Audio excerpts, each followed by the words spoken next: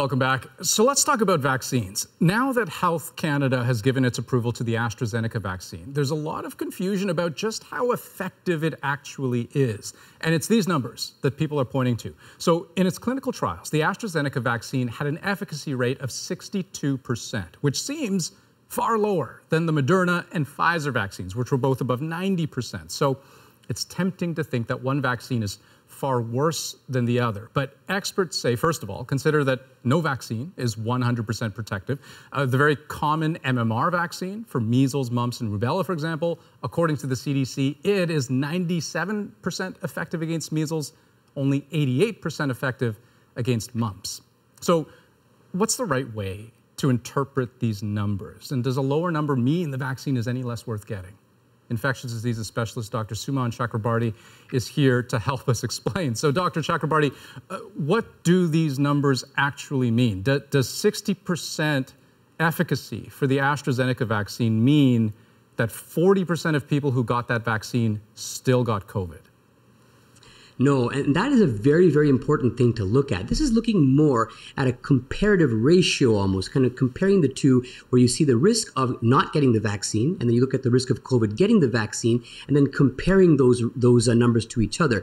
And you can see there's a significant protection in people who have gotten the vaccine, and it's not saying that 40% of people that got the vaccine also got COVID. So that's a very, very important distinction. Right, because the most important part of the protective effect of the AstraZeneca vaccine as we know it would be what exactly?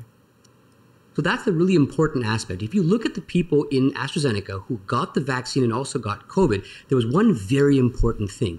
Nobody who got COVID died. Nobody who got COVID got hospitalized. And that's really, really important because death and hospitalization, along with transmission, are three of the most important metrics for COVID in the community. And if you're able to prevent those, that is essentially our ticket out of the pandemic. Right. So we have data supporting that notion about the extent of severe illness, which we see or don't see when it comes to the AstraZeneca vaccine.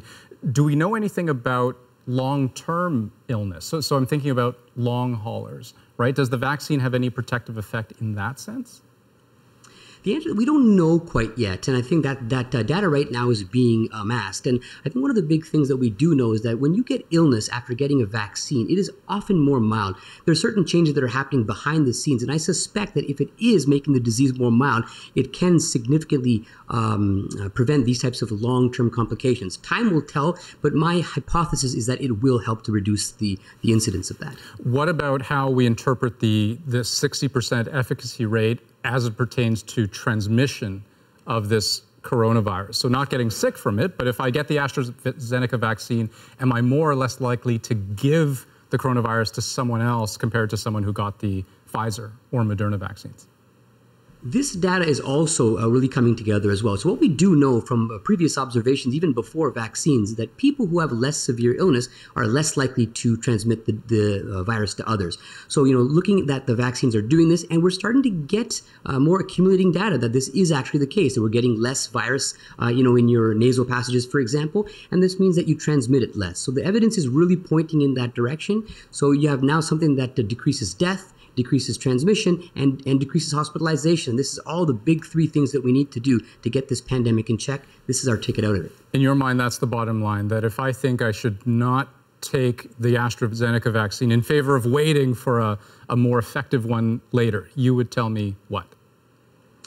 I would tell you that right now, as it stands, I would say to get whichever vaccine is available to you. It's going to do what it needs to do in terms of preventing hospitalization and death. At a later time, we might be able to, when we have a surplus of vaccine, tailor it a bit more. But right now, this is what's going to get us out of the pandemic. We have it in our hands. Now we just need to put it into our arms. Dr. Chakrabarti, thank you for your time. Thanks for having me. Take care.